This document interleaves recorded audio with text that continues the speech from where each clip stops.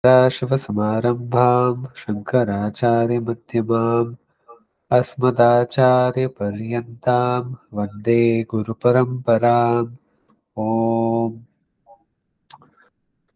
So namaste, and we'll continue from where we left off. I know Gopiji were away for a couple of sessions, but we've proceeded very slowly.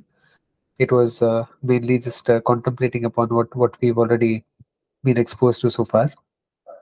So I'll share my screen and let me let me read what's there. Would you be able to read, or would you prefer if I read? Either way, it's okay for me. Okay, could you read? That might be better. 1 minute. Okay, let me know if it's visible.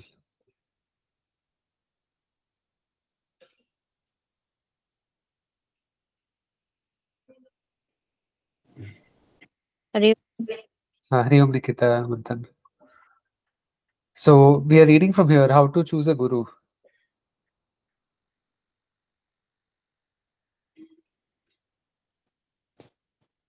Okay, I guess I'll read Kopiji since The No, print, I'll read. could the you, I'll print read. okay, is okay, Nikita, go ahead. the print Right. is very small. Oh yeah, I think Nikita can read, then you can Okay. Mm-hmm. take on next. Yeah. Nikita How can to continue. choose how to choose a guru. To choose a guru can to choose a guru can also be a problem. Do you find the teacher with the longest or the whitest beard? So much is said by so many, everyone claiming to know the truth. Given all this confusion, first and foremost, I would say that the best teacher is one who looks at the whole human problem as an error. If someone says you Nikita, have a I'm sorry. problem, Uh, I forgot we did this last time. We did this section. So now well, we are my here memory actually. is even I'm actually terrible at this. Okay, uh, there we go. We are here. I'm sorry. The Gita is a dialogue, please. okay. The Gita is a dialogue. The Gita is a dialogue. In fact, all the teaching is in the form of a dialogue, although the methodology of teaching does not necessitate the presentation of characters and the dialogues between them. After all, we are not interested in knowing the names of the teacher or the thought. We are only interested in the teaching itself, but then the characters involved in the dialogue are presented in the form of a story, an akyayika, Mhm. yeah, in order to tell us something about ourselves. We find the same approach in the Upanishads, where many names of people are cited. If Tatvamasi, that thou art, is the message, why not just talk about that?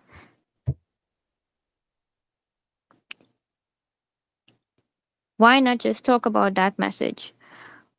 Why are all these stories brought in? Only to reveal the method of teaching, the sampradaya, how we have to learn, and what type of knowledge it is. So this is very nice. So as I mentioned a few times, Pujya Swamiji really brings in the pedagogy, which is that it's not just the teaching, but the way that you teach that we are also focused on. And even if the teaching is correct, even if what a teacher knows is correct, if the communication has any holes in it, the teaching is going to be full of holes. Okay, so we've seen this, whether it's part of satsanga or any other interactions we have. Usually, it is very beneficial for us to be able to have a dialogue with a guru. There will be a pravachan that's delivered. This will be in the form of shravanam, but the student will always have doubts, and these doubts are revealed to the teacher through questions, and then the teacher is responding. So you have prashna and you have uttara, and so these back and forth dialogues, form the basis of a conversation. And these conversations, Pujya Samji is going to be speaking about what are the different four different types of dialogues. So if somebody would like to volunteer to read next, I can continue. please. Yeah. The four types of dialogues. There are different types of dialogues. One is a discussion involving two or more people who are interested in finding out the facts about a certain subject matter. They are all exploring. In this type of discussion, there is no teacher student relationship. Each person is equally placed, even though one person may know a little more than the others about the subject matter. They are all interested in understanding. This kind of discussion among equals, any collective study among students, for example, is called Veda, no? Vada? Vada. Vada. And is naturally healthy and is traditionally an important component of study. It is said that a student gains a quarter of his knowledge by such discussions. There are also two unhealthy types of dialogue that we should be aware of. One is a dialogue that takes place between two people who are already committed to different beliefs. Such a discussion, called jalpa, is governed is governed purely by each person's wit. Any discussion between two fanatics falls into this category. Each of them is convinced that the other person is totally wrong and tries to win the other over to his or her particular belief, although there is no basis for the discussion. Suppose you have a belief and I have another belief. Your belief may be right and mine may be wrong. On the other hand, my belief may be right and yours may be wrong. Or both of us may be wrong. Both of us may be right also. How then can either of us insist that I alone am right? The difference between a believer and a fanatic becomes obvious here. So we'll pause here because there's some good stuff to unfold. By the way, just folks, please come on webcam if you aren't already. It's a requirement. Okay, so you know, Pujya talks about four types of dialogues. They've not all four been explicitly unfolded here. Let me see if it's done below. Just want to make sure. Okay, it is done below. So then I'll not get into it. Um, but one question before we proceed. Okay, here it says, how can either one of us insist that I alone am right? So let me ask this question in the context of Vedanta if someone wants to share. We say that Vedanta reveals the self. It reveals the self in the form of words. And anything that is contrary to this teaching is incorrect by extrapolation. Because if Vedanta reveals a thing about oneself, it cannot be something else that is spoken of by somebody else. So there is already that exclusion that takes place. So what separates us from fanatics? That could be a doubt that one has. That, what if we are being fanatical? What if we are all wrong? Or what if we are all right? Or what if nobody's right?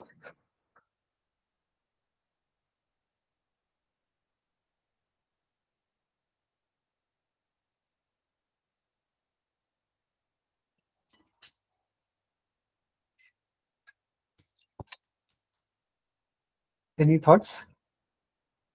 Somebody will have thoughts. There's so many people in this chat, in this discussion. She probably has some thoughts. You have some thoughts? No, okay. Let me. Somebody else then. See, remember, it goes back to Pramana. I was just emphasizing this fact that when you talk about Pramana, then it is not a matter of belief anymore. You can believe somebody if they say that, oh, um, I have $1 million, somebody says. You can believe that person or you can disbelieve that person based on the trust that you have in that individual, right? Based on a history that you have with that person. If the person is um, prone to falsehoods, if the person is a perpetual liar, then the degree of value that you will place will be very low on what they say. But then if it is somebody that you trust wholeheartedly, somebody that you've known for a long time, then you're likely to assign a greater value to what they say. But over here, this is completely different because this is not in degrees of trust. That yeah, I'm 90% sure what the Vedas say, but there's this 10% of a lingering doubt that I have. If that is the case, then the knowledge will not take place. Because for knowledge to take place, one doesn't have to believe, one has to know. Belief always comes with a fraction of a doubt. That's why you have to believe. You have to take on faith. Right? They say take it on faith. We're not taking it on faith. We are using Shraddha as a starting point, but Shraddha is not faith. Shraddha is trust pending understanding. Okay, and this trust pending understanding, sorry, is just show it already. Show it already. She got this. My brother-in-law Manthan, who's on the call, exposed her to Pokemon cartoons, and so now she's obsessed with Charmander. That's his name. And initially, when I heard the name, his name's Charmander, but I heard Charminder and I thought it's some Punjabi female.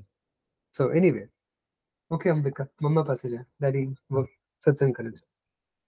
All right. So when we talk about the Vedas being a pramana are of the same truth value as names and forms that are revealed to us by our eyes. That is what makes it a pramana. And the guru is not somebody one has to have faith in.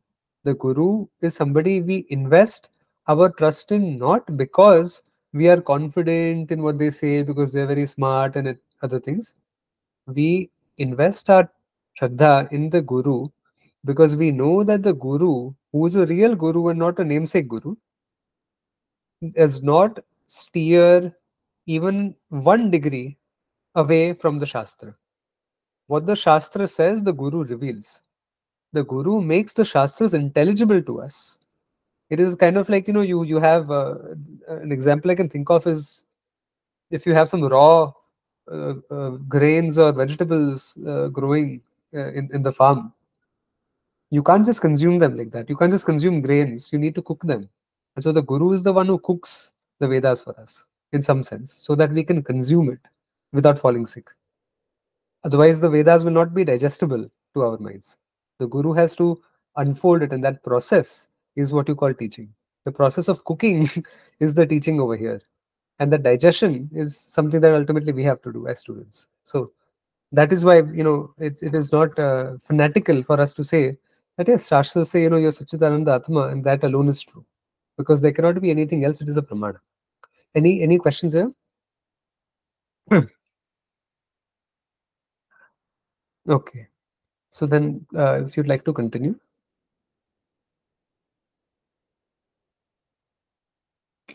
The importance of an open, inquiring mind.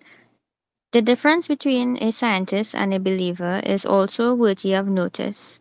One may one may adhere to a belief, but everyone must necessarily have a mind which is open to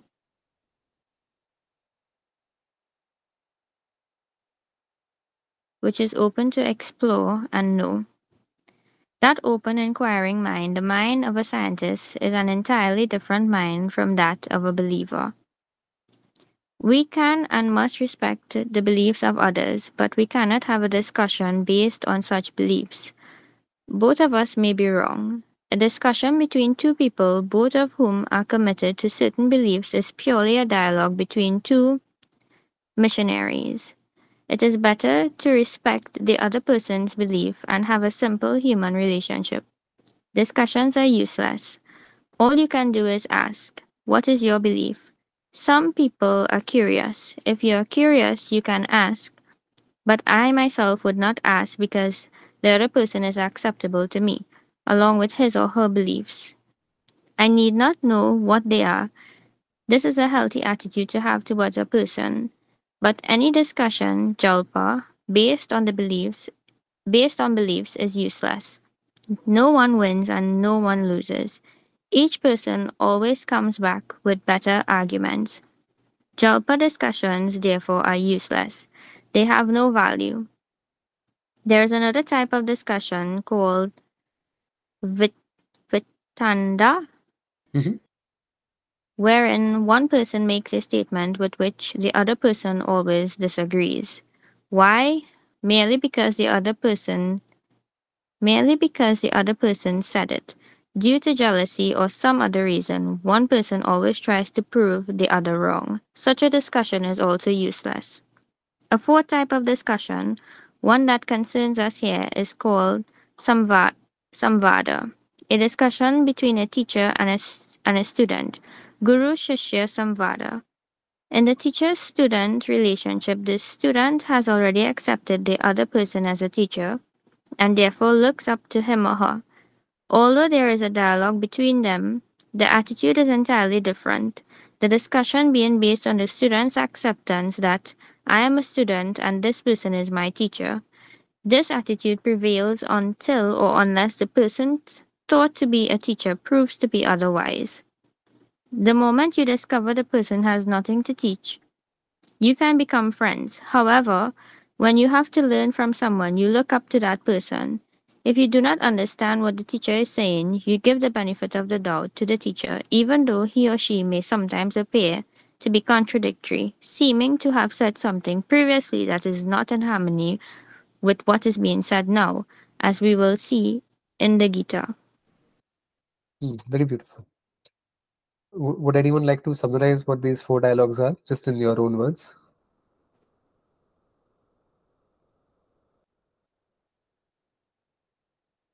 Nikita, if you'd like to go, since you just read. Sorry to put you on the spot.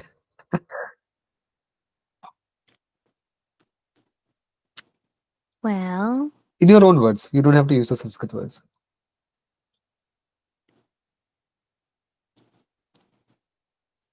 So the first one was the Vadaha, which is just a conversation with Gopiji. Go ahead.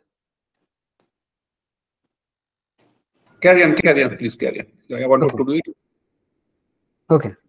So the first one is Vadaha, which is a conversation between equals.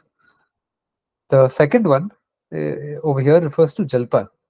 So Jalpa is something that you will see between two people who are very staunch in their own respective systems. It's not a very useful conversation. In fact, I must admit there was a point when I was very prone to Jalpa.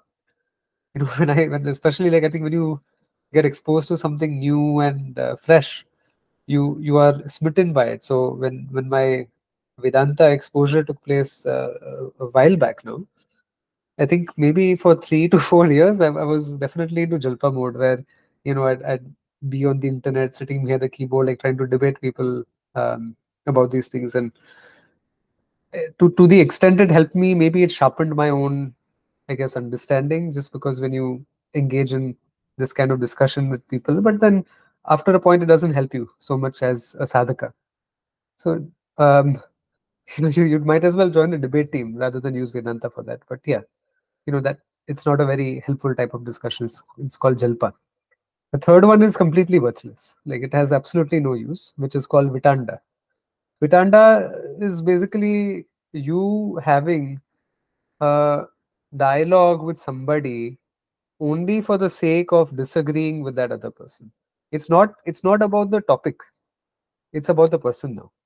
Okay, in Jalpa, it's about the topic because you are not so much invested in your individual egos. Maybe there is some of that. I don't mean to say there isn't any of that. But in Jalpa, it is more like you could be very committed, let's say, to Islam, and somebody else may be very committed to Christianity, and they are unwilling to see what the other person has to say because they are so invested in their respective systems that they are only trying to proselytize the other person to come over to the other side. And when both people are proselytizers, you're not going to have any luck convincing anyone to learn anything. There's no knowledge transfer that's going to take place. It's just going to be a lot of heat and no light. Vitanda is much worse because here it's not the thing, you're not invested in something, but here you're invested only in an inflated sense of self, right? A very egoistic approach, which is that, oh, I hate this person. I hate this person from the bottom of my heart. No matter what they say, it has to be wrong because I hate this person. And so if they take on position A, I will take on position B. If the person that I don't like takes on position B, then I will even drop my own position to just dismiss them and I'll take on position C.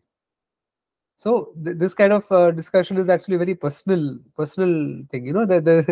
This happened at my workplace. It was ridiculous. So I've never been to a more, uh, I guess, awkward, embarrassing meeting in my life. Like about a month or two ago, so this manager of mine, right? He's invited us for a meeting, and he's been in this company for some 15, 16 years.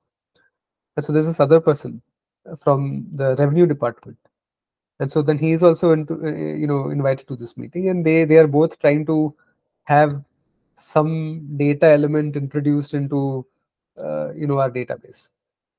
So this guy is making a request that in a very condescending way, that yeah, I need to have this data, let me know how soon you can get it done. And he's not saying it very nicely. There's a bit of rudeness in his approach. Now the other person is equally condescending. He talks to my manager like he's a 3-year-old child. So he's explaining like stuff that you would probably know day one of your job. And this guy's been here for 15 years, and like he just really was very condescending. And then my manager lost it, because at this point they were not talking to each other. They were talking past each other because they had some long history.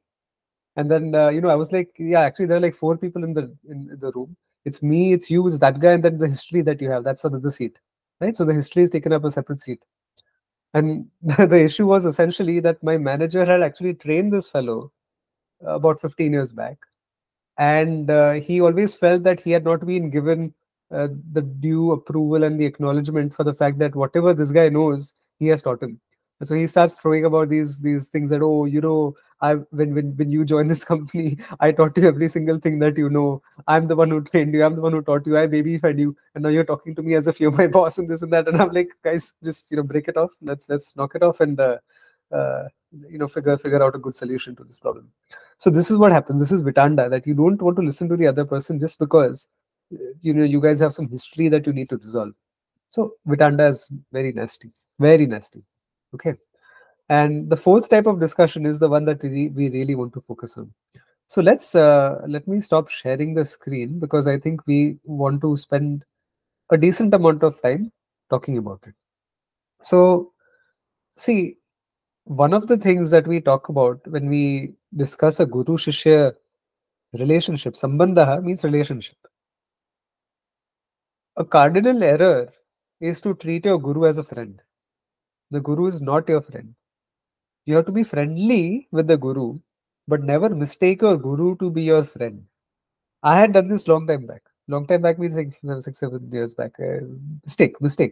That I was looking at the guru as an equal, right? Oh, I'm also studying with, because I'm also doing some Vedanta. You're also doing some Vedanta. You know a bit more than me, and you're teaching me. But then there's something maybe I can also share with you. And so I used to have this pressure to kind of like share stuff with the teacher. And then I realized that over here, what's happening is that I am not. See, suppose you have a dam, or if you have a uh, anything, any potential, like whether it's electrical potential or hydro potential, water power, whatever it may be, it needs to be at a higher position for it to be able to discharge all of its potential energy to turn into kinetic energy, right? You need to have like a voltage difference in electricity, or you need to have a height difference when it comes to hydropower and whatever. The greater the difference between the guru and the shishya, the greater will be the flow of knowledge, and the less interrupted it will be as well. It won't be impeded. And when we in our through our attitudes, we create a sense of equality between the guru and the shishya. And this shows in our Vinayam, because this is something I had to learn the hard way. But in some sense, I'm very grateful for it also, because it turned out to be a good lesson for me, because I became hyper alert and hyper attentive to these tiny, tiny, tiny little errors of the mind when it comes to interacting with the guru and the attitude that we have towards the gurus.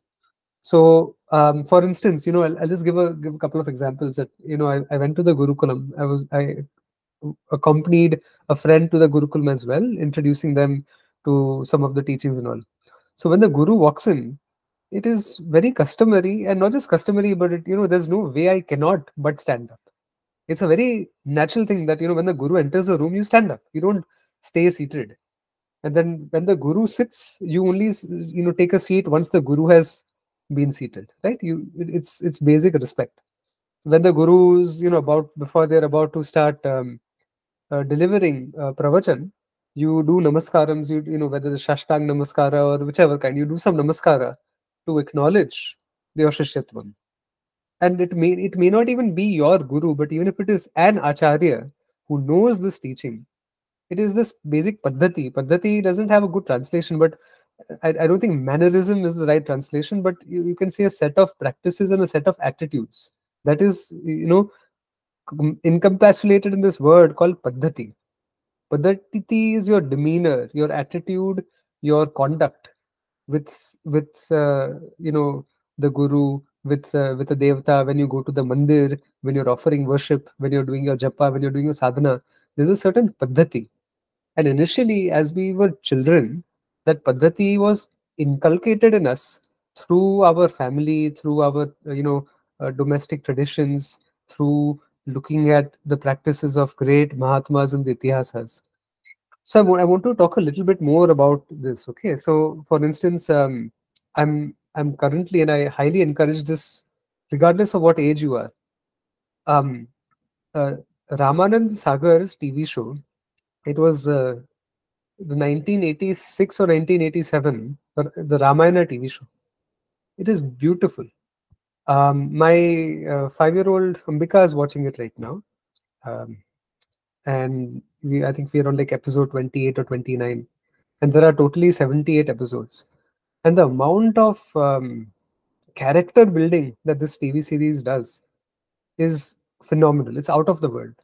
If you have kids, please show to kids. If you don't have kids, watch it yourself. But expose yourself to this TV series once every couple of years, because it's really, really going to bring something out in you. Like even like when I watch it, it may appear that I have years of experience with this teaching, but I am moved to tears. It's like hardly an episode goes and I'm not like there's some tears coming out. It's just because it's so beautiful, it's so touching, it's so moving.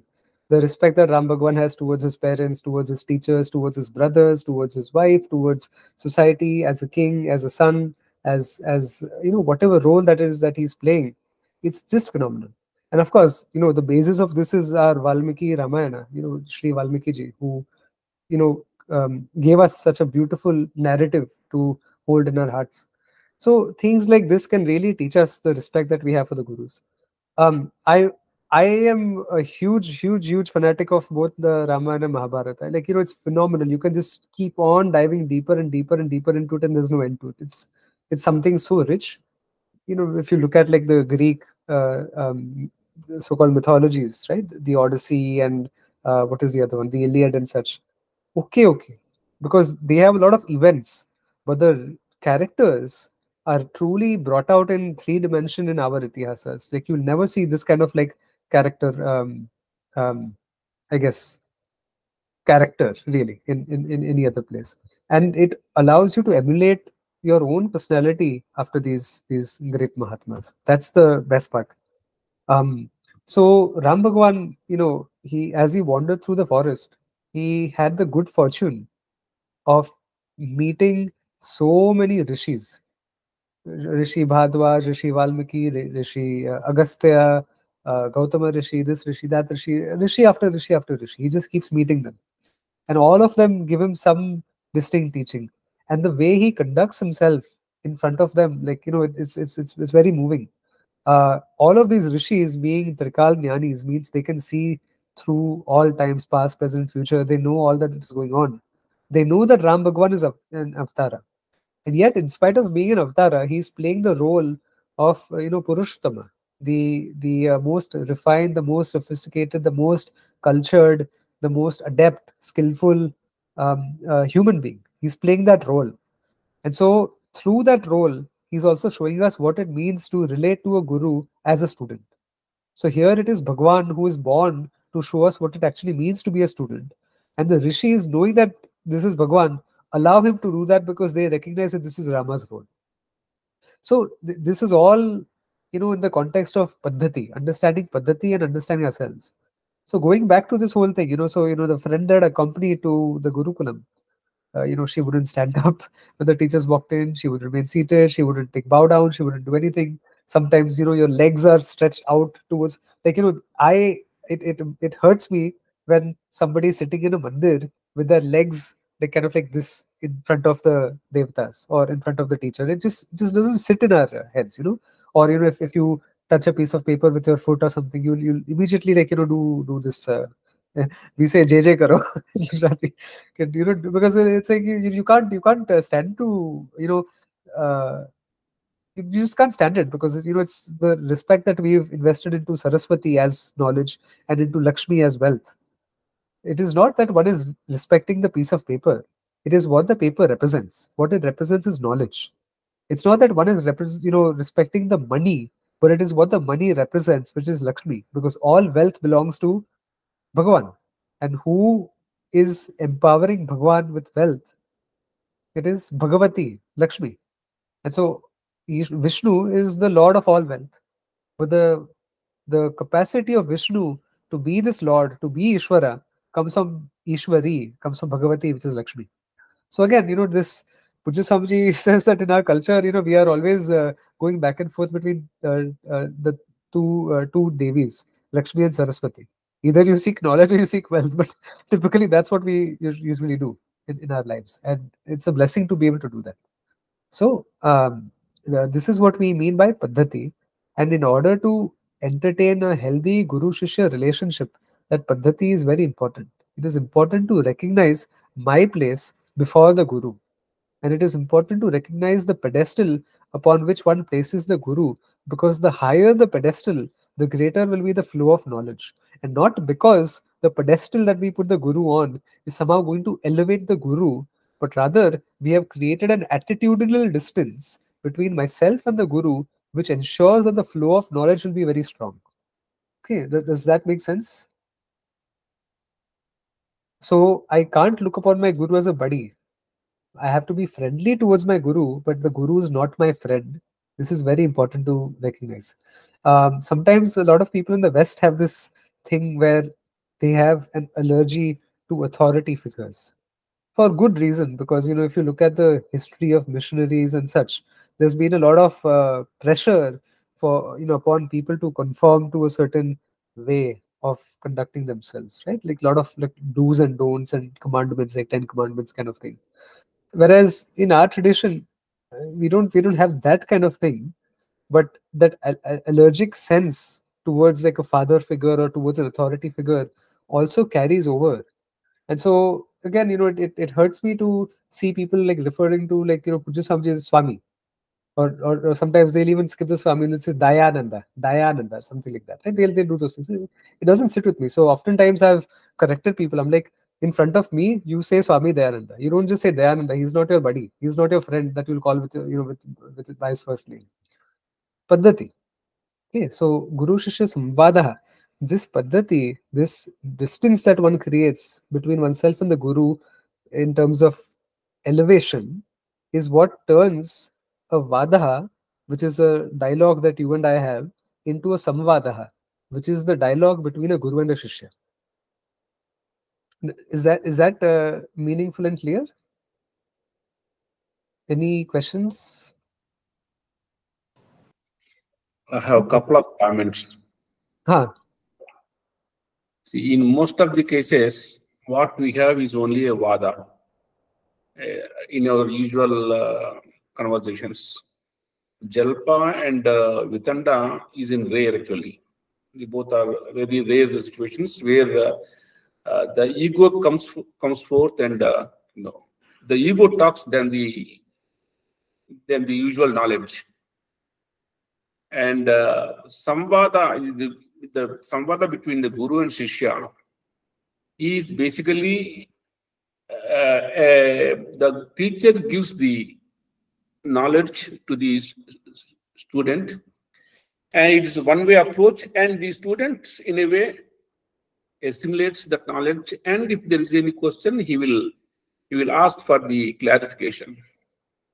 And in most of the cases, we don't come across the jalpa and vitanda. And when I was in a class with the Puja Swamiji in Rishikesh, the way he conducted himself, it gives a lot of exposure, which is beyond these teachings and words. He, in spite of the problem that he has to undergo the dialysis every day, and he comes to the class with the help of 2-3 persons, and the way he conducts himself brings tears to our eyes every day almost. Even now, when I am speaking like this, I have tears in my eyes. How he conducted himself. It is beyond words and expressions and feelings. The way I've seen, probably we might not have seen the rishis and munis, but for me, he's more than a rishi, because in spite of so much of suffering, the way he explains the each and every topic with such clarity, and in between with jokes and stories and all these things, bring home the point very clearly. It is one of the rarest opportunities that one will find to see that such kind of Mahatma, and to see such kind of Mahatma is a blessing in life. Thank you. Very well said. Very well said. Yeah, I mean, Pujya Swamiji was the quintessential teacher, and from what I've seen, I met him a month prior to his Mahasamadhi. He had come to the US to say goodbye, really, to all of his students. He was in a lot of pain. In fact, there was so much difficulty that Swamiji had just moving about, because at that age, as you get older and as you are on a lot of medications, even your bones get very brittle. There's this calcification process that takes place, and the bones don't have that same, I guess, nimbleness to them. And so he was on a stretcher for the most part, not even on a wheelchair, but mostly on a stretcher, because they had to carry him to look at everyone. And sometimes even if there's a slight movement, then parts of his, I guess, his bones would start cracking under the pain. And still, like, he made it to the US, and for the only reason that he knew that he had to give his students here closure, emotional, psychological closure, because they wouldn't see him again. And so he came here, and this very, very sweet, because again, he was on painkillers. He was going through a lot of, his body was in a lot of pain. Let's put it that way. Unbelievable amount of pain. Lots of things were wrong with his organs, different organ failures, and different problems that he was dealing with. But in spite of that, he had a very witty and sharp mind, and a very admirable and enviable sense of humor also. So once, this was on my birthday in 2015, and this was the last time that we saw Pujya Swamiji. August 2015, and September he left his body. But so I went to Pujya Swamiji's kutia with my family, and I wanted to do pranams to him. But I'm sort of from West India, not from the southern part of India, and so dhoti, veshti, all of these things are not very familiar to me, and I'm not very comfortable wearing them, because I something may fall off. Right? So anyway, I bought a stitched dhoti, and I just showed up in Pujya Swamiji's kutia. And then, like, obviously he was lying on the bed. And then, I took his blessings, and then he looks at me, and then he is pointing at my dhoti. He says, "Stitched, huh?" I said, "Yes, Swamiji, it's stitched." So, beautiful, wonderful sense of humor. Another example I can give you, right? That uh, when he was in Rishikesh, this was, I think, days before he left the body. Days, couple of a week or so, maybe. And at that point, his Bhashya on Taittiriya Upanishad was released. The edited form was released. And so Pujya Swamiji would ask somebody to hold the manuscript in front of him, and he wanted to audit every single word that was there, and he would, make minor corrections and edits to that manuscript right till the very end.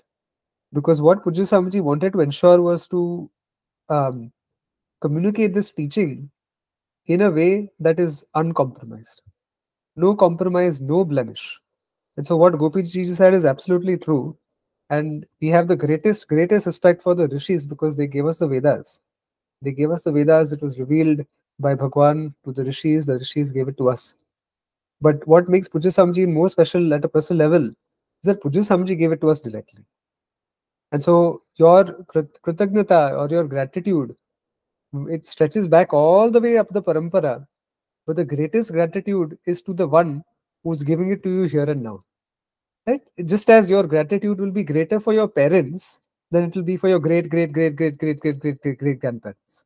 Because you know that they are there and therefore you are here, but that immediate connection is with your parents. And same way, the immediate connection is with the Guru.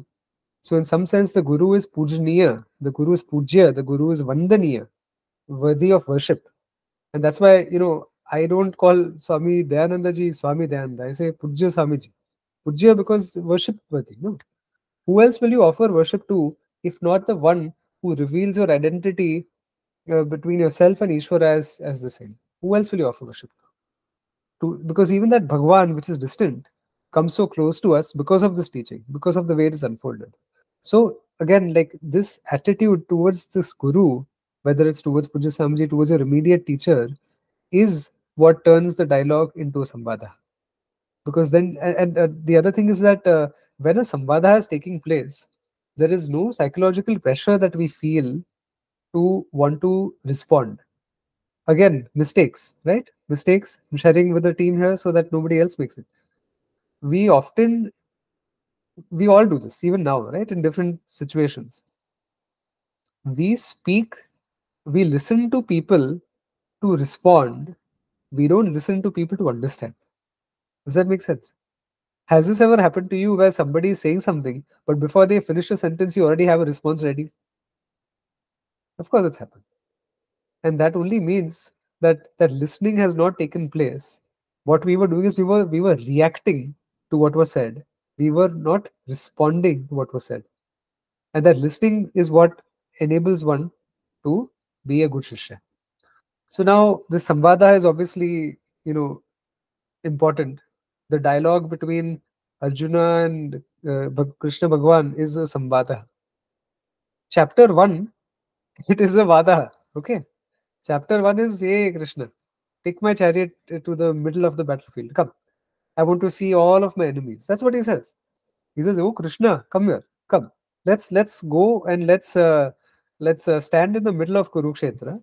I want to get a good look at all of these rascals that I'm fighting." Basically, because he's very angry. Avesh mein, there's a lot of krodha in Arjuna, and that's not wrong. For 13 years, he was in this Vanvas, okay? And the last year, he was in this incognito mode. I'm not talking about your browser. I'm talking about incognito mode. The story is that for they had lost this bet with the Kauravas through cheating. The Kauravas cheated, and then they were deprived of their birthright of Indraprastha and Kurukshetra, and they were made to leave the kingdom without anything. And for 12 years, they had to be in the forest.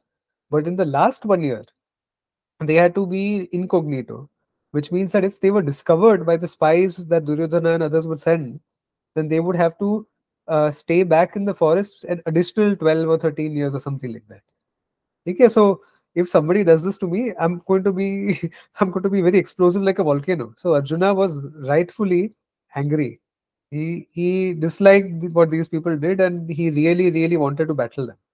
So that's why he says, I want to take a good look at these people. Show me where they are, how they're positioned. Why? Because Kshatriya, no. What does he want to look at them for? He wants to understand their army formation.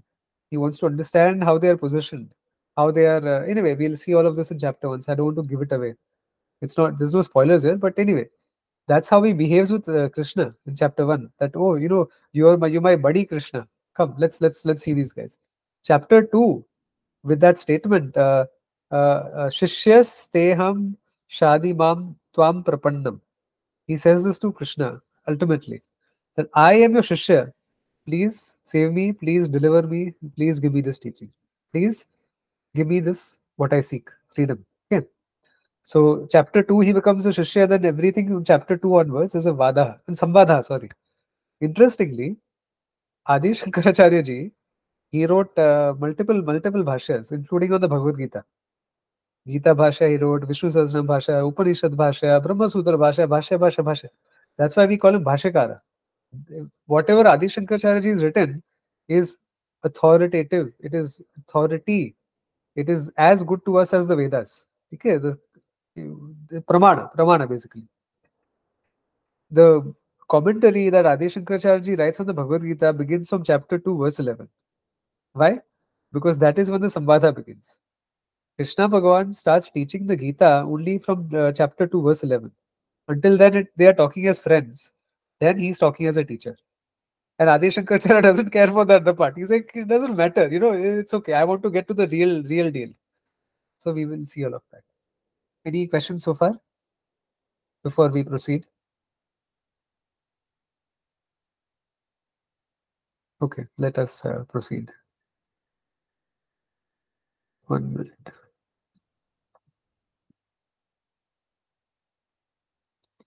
We'll read one small section and then we can close off after that. If you'd like to continue, dialogue between teacher and student.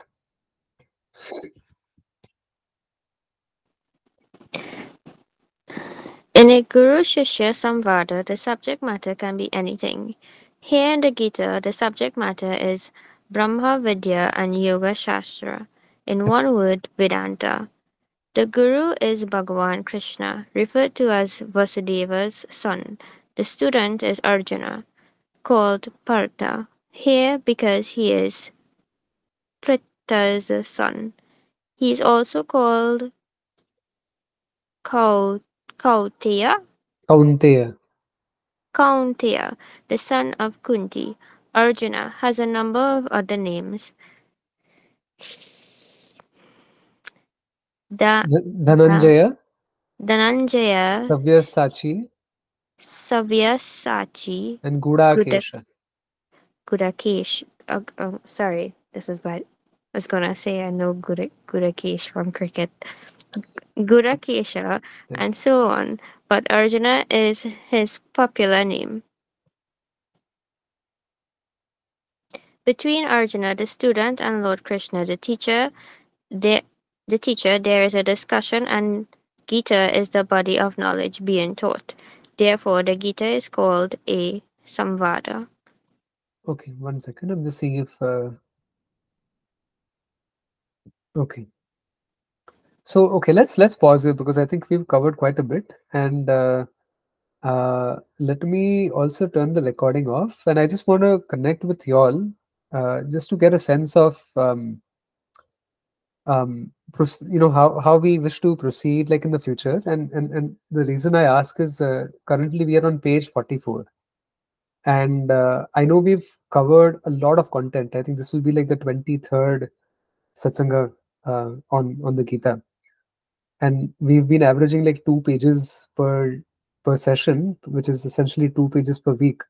And I don't think that's necessarily a bad thing because, let's just say that what matters is not how much we go through as much as how much has gone through us. The quality and the content and the depth matters a lot more than just this whole page turning business. Okay, so it's not necessarily a bad thing. But where I want to check in with you all, and maybe I'll keep the recording on because I think listeners on YouTube may also get some context as to where we are headed. And one is welcome to tune out of the discussion, listeners also on YouTube. But do you all think it's a good idea to study X number of pages each week? And I know some of you all are part of the other satsanga group as well, where we are covering other materials such as Tattvabodha and other things. So this is not to put any pressure because just maintain the same fixed schedules that you have each week. But for the ones who are not studying Tattvabodha and other texts that we have assigned in the small satsanga group, would you like to do 10 to 15 pages each week independently and then show up to satsanga with questions? Or do you prefer that we read this together? I can see the benefit of both, and let me share my perspective first, and then I can open it up for comments that perspectives that others might have as well. So, one of the benefits I think of reading together, however slow we may be, because at this pace, I'm not exaggerating, but we'll most of us will be dead before the Gita is over. And I'm not saying that's a bad thing. We'll attain the same knowledge, qualitatively speaking. So I know from what Pujya Samji has said in one of his lectures recently also, he doesn't always follow a certain script. He, and I've mentioned this, I think, in the last satsang also, or perhaps the previous one, that what matters to Pujya Swamiji is, what is taught. Does it give clarity into knowledge of the self? Does it give clarity into the teaching of Vedanta? If it does, then it's okay if one doesn't cover a certain agenda or complete a certain text in a fixed amount of time. One can always continue with it independently. The benefit of reading together is sometimes one may have questions that they don't think that they have, or they don't know that they have, and the elaboration as part of this uh, you know process may answer those questions that people have silently swallowed. Okay, so that is one advantage. And the other advantage is that if we read independently, and I say this without patronizing, but it took me a decade to actually understand, more than a decade, I think, to understand what it means to read something as a pramana and to be able to see it in depth. And it's not always a very easy thing, especially when one has started, with a couple of years or even a couple of months of experience with the teachings. So there's a lot of depth that one can dive into as one is studying these things together, but it may be relatively a bit more superficial if one is just reading it, page after page after page independently. So that is again one of the disadvantages of reading independently. The advantage, however, is that if we are able to assign pages for reading each week, at least there will be some guarantee that before we pop off, we'll complete the text. So what does everyone think? There's pros and cons to both. I can go around and I can just ask people, point at people, like Gopiji, thoughts? Both are equally good, I feel, because we require the book to not only study here but also study individually, and also we require some amount of teaching because one can't understand the text oneself because there will be so many doubts. So satsangs like this will clarify those doubts. So both are equally good. So that's a good feedback. So based on that, if I update my approach as follows, what does everyone else think about this? Suppose we say, let's conservatively take 5 to 7, or maybe 7 to 10 pages sustainable reading per week. We read it together. I read it as well. If people have questions, we'll address those questions. But if I come across something salient, I can go into it in depth as we are during the satsang too. Is that a good idea? Or would you prefer like reading together as like Nikita was doing right now, which I think is also a good thing? That is a good idea. Good idea? Yeah. Can I just have a show of hands to vote for that approach? 1, 2, 3. Do you mean the one which we are doing right now, where we are reading together but a little faster? I was speaking more of the approach where we read privately Okay. over the course of the week. I read it as well, along with everyone. And then if there are any salient points, I highlight them during Satsanga. But we dedicate the Satsanga primarily for questions and answers.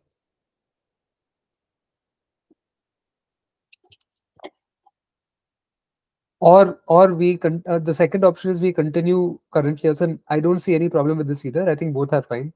So option A is the first one. Option B is the second one. Can I see option A's?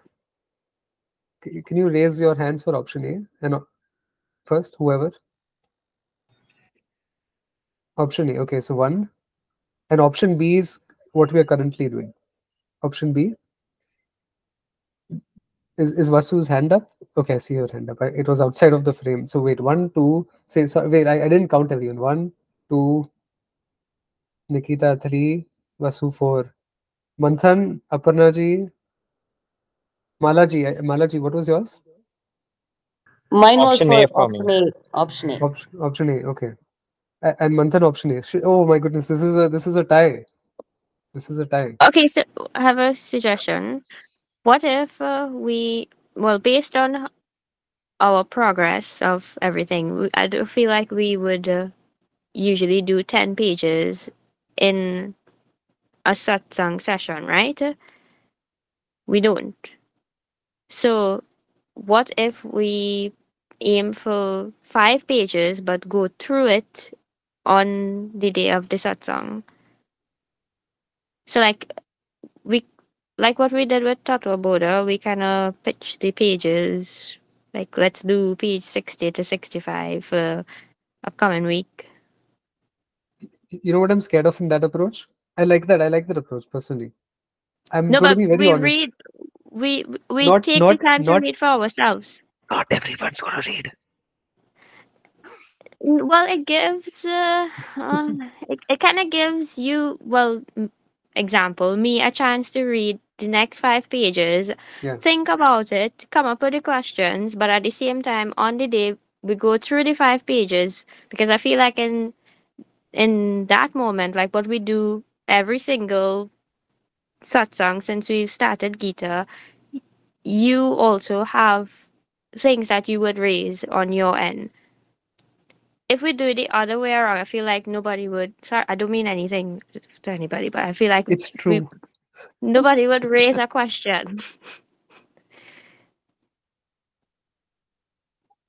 So I like that idea. So what I'm going to do is I'm going to shut the recording. Let's take another 5 minutes after that, and let's finalize one approach. So thanks for bearing with me. Let me just pause recording with a Shanti mantra. Om Purnamadav Purnamidam Purnat Purnamudachyate Purnasya Purnamadaya Purnamevavashishyate Om Shanti Shanti Shanti Harihi Om Shri Gurubhyo Namaha Harihi Om